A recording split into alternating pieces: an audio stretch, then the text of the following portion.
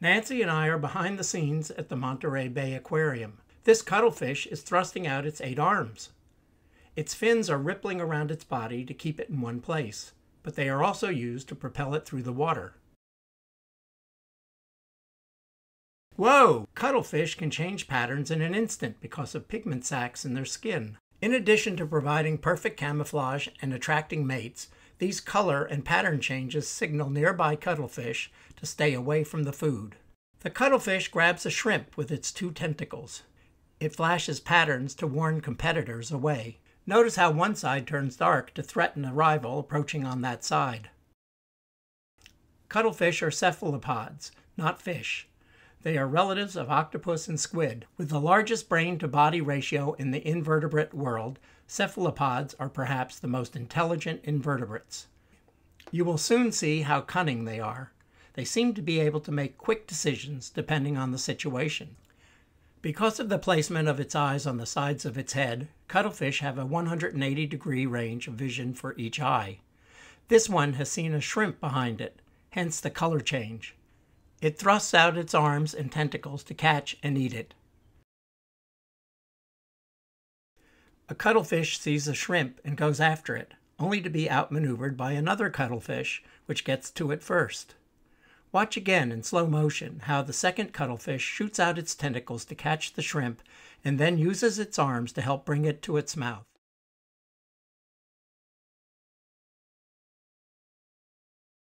Two cuttlefish race for a shrimp.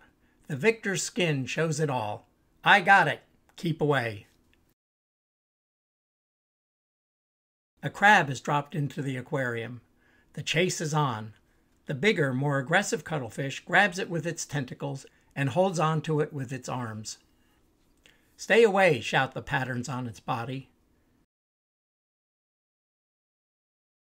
A smaller cuttlefish comes up behind, pausing as if figuring out its plan of attack.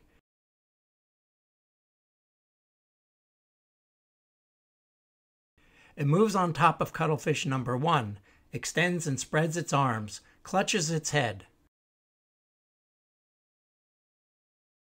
Number 1 vigorously backs away and escapes from number 2's grip. Something's up! Ah, the reason. Here comes number 3 to enter the fray. Number 3 stays close to number 1 looking for an opening, but refrains from any action. That is until number 2 returns.